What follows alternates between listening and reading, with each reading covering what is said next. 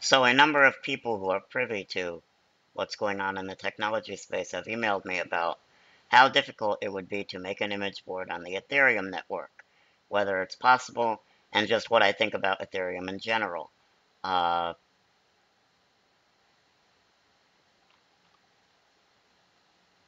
so let's first say what Ethereum actually is, because the website and the promotional materials do not really make it clear.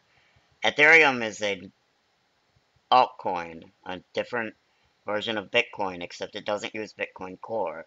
They rewrote their own version of Bitcoin Core.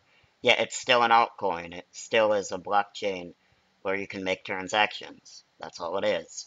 Uh, it has a twist to it, though. Bitcoin has its own programming language that not a lot of people use, but it's called Bitcoin script, and the language is just called script with a capital S. It has a bunch of operations you can use. Every transaction uses those operations, except it's transparent to most users. You don't know what's going on. It uses, op underscore check sig to make sure that the signature is valid, op underscore verify, things like that. There's also op underscore return. Uh, Multi-signature wallets use this, etc., etc. The Ethereum developers decided that script with a capital S is too hard to use. I agree. And they thought that it would be a good idea if they built a altcoin with an easier to use programming language. That's what Ethereum is. So you can make contracts with their easier to use programming language on top of their altcoin. But fundamentally, everything that is possible with Ethereum is technically possible with Bitcoin as well. It will just probably cost more and it will be more difficult to implement. So, with that out of the way, uh, Ethereum is being sold to a lot of people as things that it is not, though, which is what I'm going to go over now. Uh, the main idea that would come to mind when you have this network would be, oh, well, I'm going to make a gambling contract because, it'll be provably fair, and even better than provably fair, it won't be hosted on a server, it'll be hosted on the blockchain. Well, that's all well and good, but there's no good source of randomness. Now, Ethereum is being sold to people as an open system, but it's actually a closed system. Everything the network knows has to be from within the network. So the network cannot query information from outside. The network cannot ask anything about what's going on outside the network. So here's a good example of that. Imagine that you wanted to make a contract, and if something happened, then you would get money back, and if it didn't happen, then the money would go to the operator of the casino. So the only ways that you can check things that happened are if they happened on the network. For example, you can check the balance of an address, the last block that was mined, the hash of it, uh, what's going on with another contract, but you cannot do things like check the value of what's on an internet page, and you can actually not generate a random number. So gambling contracts are impossible um, because of the bad miner problem. So a miner on the network can do the following. If you have a contract which is using the only way to get randomness on the network, which is the hash of the current block, a miner can do mining and submit the current block along with his bet. So he'll know what the hash of the block is as he's betting. So it means Ethereum cannot be used for gambling, which is one of the main misconceptions that people have. So what other distributed apps are possible on Ethereum? You can do file storage, but it's not going to be competitive with centralized solutions. Now, for nerds, oh, it's so cool, it's decentralized. There's no company like Dropbox, there's no company like Google and Drive that can't take down my files. So, yeah, that's kind of cool. But for the average user, it's no way to be competitive because it has to be decentralized, stored across a lot of nodes. And every time you want to store a file on the network, you have to pay. Every interaction with Ethereum, you have to pay. That's something a lot of people are don't understand, and they're not going to want to do it because you have either I have to pay a fraction of a cent to make my post, or I can go to this other website and do it for free.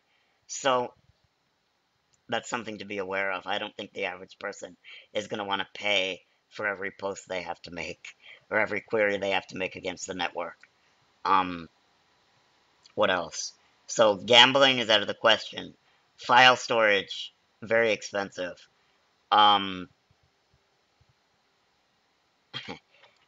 8chan right now, for example, has 2 terabytes of data that it serves. It also, it serves to 100 terabytes a month, but the amount of active content is 2 terabytes. So, in a blockchain-like system, if it were to get that big, the blockchain would have to be at least 2 terabytes. And on the Ethereum network, that would cost an astronomical amount of money to store, much more than it would cost in a traditional kind of network. So, whether I think an image board is possible on Ethereum, it's probably possible to make one, but it's impossible for it to get to 8chan scale or anywhere close. Because the only people that will be able to use it will have to already own Ethereum tokens. And for every post they make, they'll have to pay. So if you give the average person the choice between I have to pay to make a post or I can make a post for free, they won't pay. So what else could you do with the Ethereum network? Um, with every other kind of transaction that you would make, you still have to trust another party. So, for example, this whole Augur network they're talking about, where it's a decentralized kind of, you're betting on the outcome of an event. Like, say you want to bet on next year's presidential race, and you bet, I don't know, 100 Ethereum tokens on Donald Trump winning. So you still have to trust the counterparty, whoever is going to report the outcome of the transaction to the network. So it's no different than a centralized system because that guy can still screw you. Imagine that you're betting on a presidential race, but the Ethereum network is a closed circuit. The only way it's going to know who won the race is if the person that you designated in the so-called smart contract tells the network who won. So it comes down to it, and okay, Donald Trump wins. Donald Trump wins in 2016. But the person that you said in 2015, I give the person who owns the key 0x2A5 the right to say who wins and how the money is going to be dispersed. So 0x2A5 voted on Hillary Clinton, and he's also playing, but of course he didn't tell you that. So it comes down to it, and Trump won, but he does not have to be truthful. So he can just say to the contract, oh yeah, Trump won in real life, but he will write on the contract a lie, Hillary Clinton won. And then he will be the winner on his other account that he didn't tell you about. So there's counterparty risk, therefore it's not really a smart contract. It's no different than a site like BitBet, which is run by Mircea Popescu, I think his name is pronounced, where you have to trust the person reporting the outcome of the bets. What else could you do with the Ethereum network? Not a whole lot. I heard that there's a one of the things they write on their website is that you can very easily make altcoins. So imagine you're an artist. Now this is really far-fetched. Imagine you're an artist and you want to mint your own currency, and then people can donate to you in your own currency. Well, it just sounds dumb to me. Um, if I was an artist and I wanted to get money, I would just accept actual money. Uh, I see no reason to mint a ton of currencies.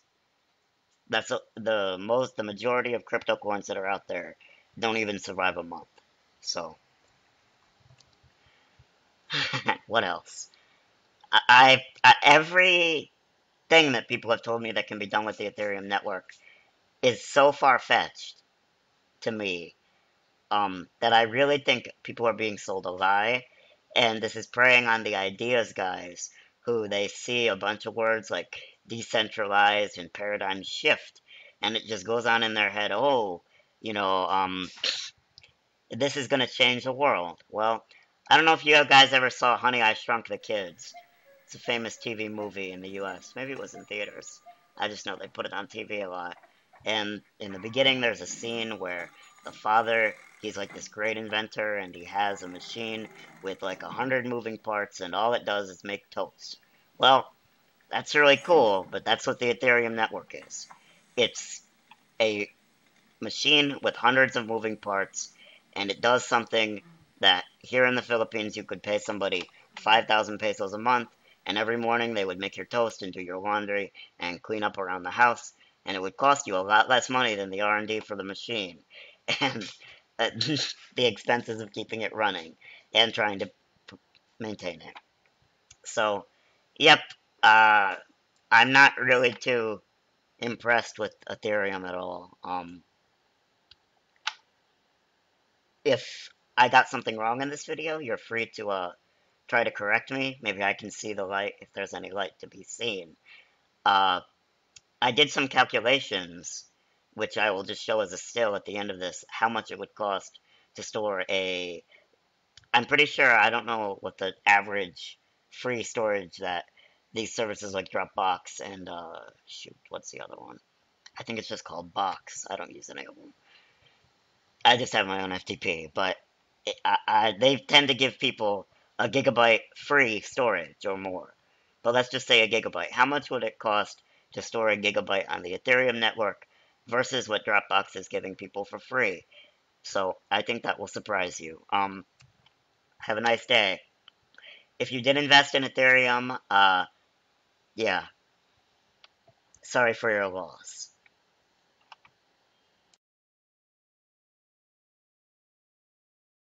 One of the other common arguments I've heard from proponents in favor of Ethereum is that, well, at least they released a product. A lot of altcoins they launch, and then they have a bunch of big ideas dying again. And at the end of the day, oh, no program was launched, and the so-called foundation or whatever it is, it's really just one guy with a computer, and he put up a thread up on Bitcoin Talk, and in a bunch of greedy people's minds, that's a foundation. Well, he decides he's not interested in producing the blockchain anymore because he sees it's a dumb idea, or it's going to take a lot to build, or it's just very complicated and the centralized solutions are better. So he just decides, all right, well, I'm not going to do this anymore. He just absconds with all the money from the foundation, and then, all the bag holders are left high and dry, like Paycoin. So the developers strike me as not very well trained. Yes, they did release a product, but just because a product is released doesn't mean it's good and doesn't mean it will be successful on the market. So, congratulations, they are not all out scammers like 50%, maybe more, of altcoin launches. But still, the product that was launched is very shoddy in its execution. I saw recently that there's a bug in the address transaction thing, where all addresses on the Ethereum network are just basically a hex address, 0xAAA71 whatever. And I don't remember how long the number is. I think it's a 32-byte number. It might be a 64-byte number. I can't remember. But the problem with that is they did not use simple checksumming. So currently, the Ethereum network is really small. It's just basically a group of Redditors and other people that bet on these kind of altcoins to try to make money and swindle others. Are just betting on the Ethereum network. And already they have sent over $8,000 to the address 0x000 until the end, until the length of the number, so all zeros. And this came out, it was an accident in the address parser because there was a space in the beginning of the address. So this was patched, but the developer that patched it, he decided, well, checksums are for fiat dummies. we don't need to use that in our network. So he made it so that the patch only checks if it's the right length and if it has valid digits, A through F and 0 through 9. So the problem with this is if you copy wrong, or if you copy your address from paper, for example, and you get any digit wrong, you are sending your money into a black hole because the private key is not known. Um, the Bitcoin network, on the other hand, uses a base 58 encoded number that has multiple checksums in it. So let's take this example, the 8chan public key. If you accidentally copied this from paper, or some weird event happened and you stored it on your hard drive, but your hard drive accidentally turned the 2 into a 3. I don't know how that could happen, but data corruption is possible. I think they said that databases get 0.1% corrupt every year or something. I don't know how true that is, but so you go to send this. Now, Bitcoin is smart. There's a checksum. If you change the last part, U32C into U33C, that's not a valid public key anymore. It won't send. Now, the Ethereum network, however, let's say you have this example, Ethereum key, which is, 0x and at the end there's CFE5. Well, if you change that CFE5 to a CFC5, that will work. It will still send your money. Now, the so-called checksum Lund algorithm has been around since the 1950s, but I guess these guys never heard of it. And, so, a developer incompetence like this does not bode well for the coin, because people have paid millions of dollars for these so-called world-class developers that cannot even implement a barcode checksum. So, buyer beware. I would not send any money unless I like quadruple checked it with some, you know, uh, hashing algorithms, because just total incompetence here. And it was brought up on their subreddit. Excuse me, that's the only way they communicate with users, on a subreddit. And the developer basically said, "Oh, sorry for your loss, but it's your fault. We don't have to use checksums because we're smart enough that we just never make mistakes." Um, yeah. So that's just one example out of the many of the problems that there is in the Ethereum launch. Will they ever add checksums? I sure hope so. But even if they do, the fact that they allowed this mistake to remain, and even tried to say it wasn't really a problem when it was found out, does not bode well for their client.